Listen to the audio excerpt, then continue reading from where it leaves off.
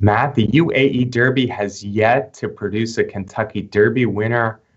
I don't know. I don't know if it's gonna anytime soon, but at least now it's on dirt the last several years. And I think this year we have going into the UAE Derby. Sometimes we have somebody we like a little bit more coming out of the UAE Derby, but this year going in, I think we have at least two really strong candidates to come to America and be in with a fighting chance at Louisville on May 5. Of course, I'm talking about Mendelssohn and Goldtown. Yeah, Brian, you and I both have been looking forward to the UAE Derby and looking forward to those particular horses. We were both wowed by the performance of the gelding Goldtown in the UAE 2000 Guineas.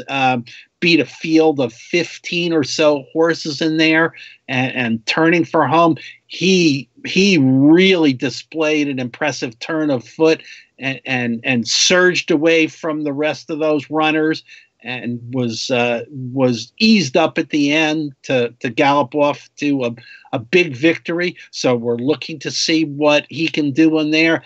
I think the way he ran that he's got a good shot in the Derby.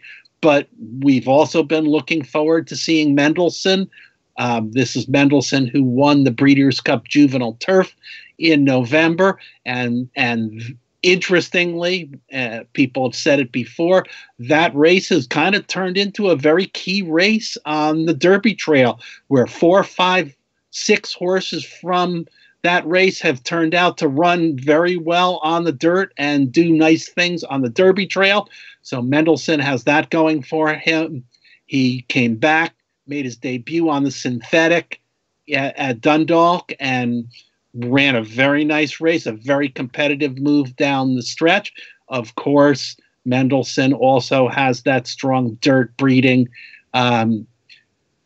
being a half brother to the great mare Beholder, and a half brother to the very impressive sire Into Mischief. So he's won on the turf, he's won on the synthetic, and he's bred for the dirt. Was a $3 million yearling purchase at Keeneland in 2016. Yeah, Mendelssohn ran a big race, and it's nice to see a horse who you know can ship over to America. Mendelssohn's race in the Breeders' Cup Juvenile Turf, where he beat, as you said, several good horses.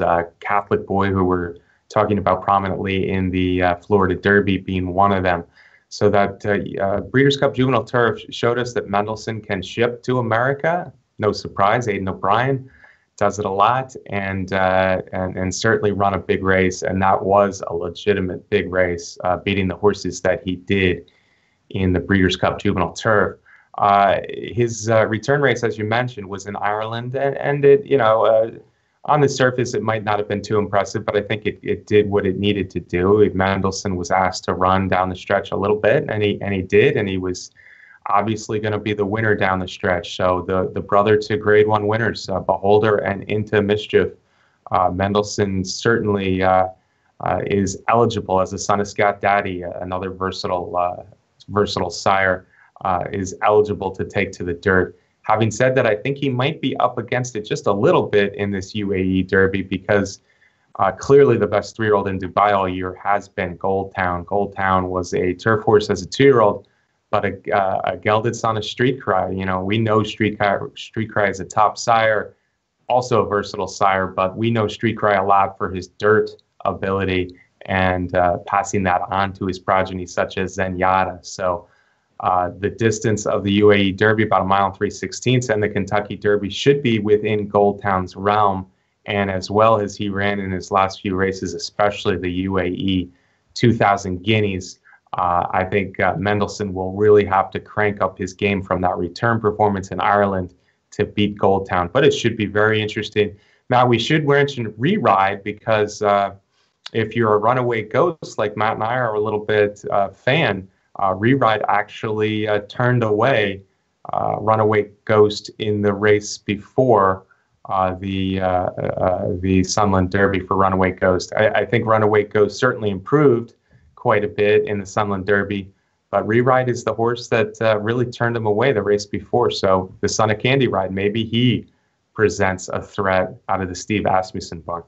Yeah, I agree with that completely, Brian. It's the only American in the race, and it's interesting that the Winchell Thoroughbred and Asmussen team decided to not go to Sunderland, where he had already run well and maybe a more likely path to get to the Kentucky Derby. They decided to take Ride, who's a son of Candy Ride, over to Dubai. And hey, Brian, he's got a really good record besides talking about beating Runaway Ghost in there, who came back and flattered him. He's 4 for 5, 4 wins in 5 starts. So this is a decent horse. And hey, American dirt form, you always got to assume that it's a little stronger than the dirt form over at Meydan. And I guess the Winchell Asmussen team, they've done okay over in Dubai. They brought over a different son of Candy Ride